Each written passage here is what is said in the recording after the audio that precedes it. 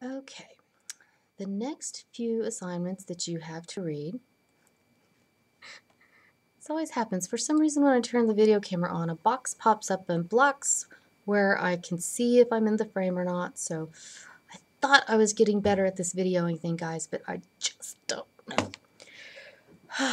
Okay, the next few things that we're going to read are stories more than what you've been reading.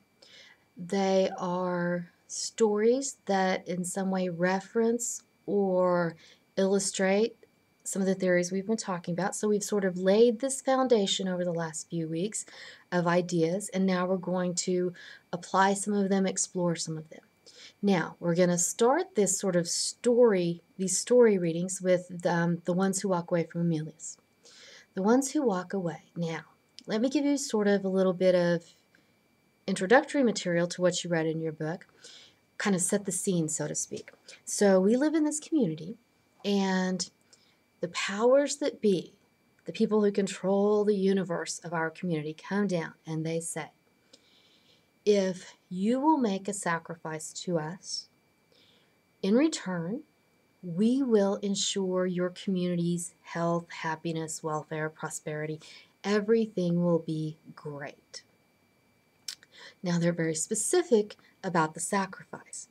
The sacrifice has to be, see, how do I want to put this? You have to sacrifice a child. You have to put them in these horrendous conditions, and they describe part of that in what you have to read. You have to place a child, has to be a child, because it can't be somebody who's old enough to make a choice to do this. It has to truly be a sacrifice, really giving something up. So you have to choose a child, which also, the child is sort of an innocent. It hasn't done anything to deserve what is being done to it. So you have to choose a child. You have to put it in these deplorable conditions. Your story talks about that, so I won't go into all the description of that.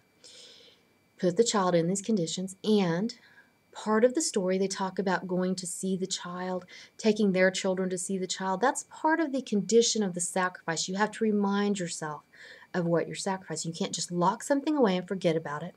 You have to remind yourself, and everyone in the community has to keep reminding themselves, sort of bring into their vision what they are sacrificing, what they are doing to get the benefit that they've received. Now, if you'll do this horrible thing to this child, then we will make sure that everybody else, all the other children, all the other adults, happy, healthy, prosperous, everything's great.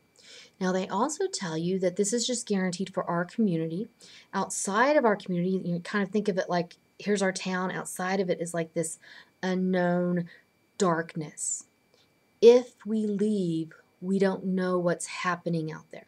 If we stay, we have to stay under the restrictions, making the sacrifice under the conditions that the powers have set down for us. If we leave, we assume, because it looks bad out there, that, bad things are going to happen, but we just don't know. It's the unknown, but it's kind of a dark, foreboding unknown. So now you have a little bit of sort of basis or background introduction to your story.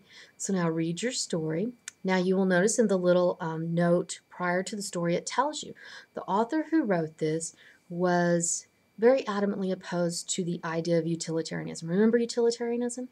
Greatest good for the greatest number. And we talked about, when we talked about utilitarianism, how that means there is a least good or a sacrifice, as she says in this story. She's very opposed to the idea of utilitarianism.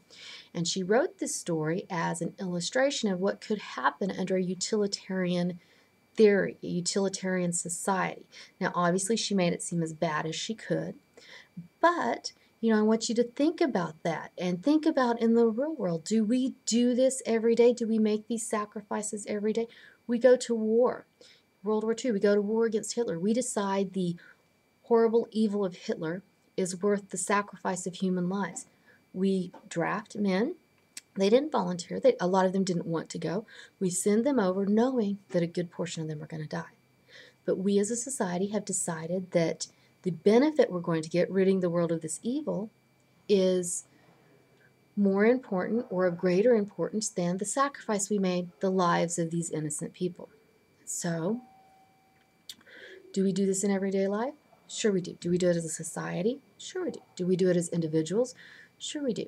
But this story is kind of to make you think, is that a good thing? Is it a bad thing? And like I said, this is specifically targeted towards our theory of what we talked about of utilitarianism. So read your story, tell me what you think about it.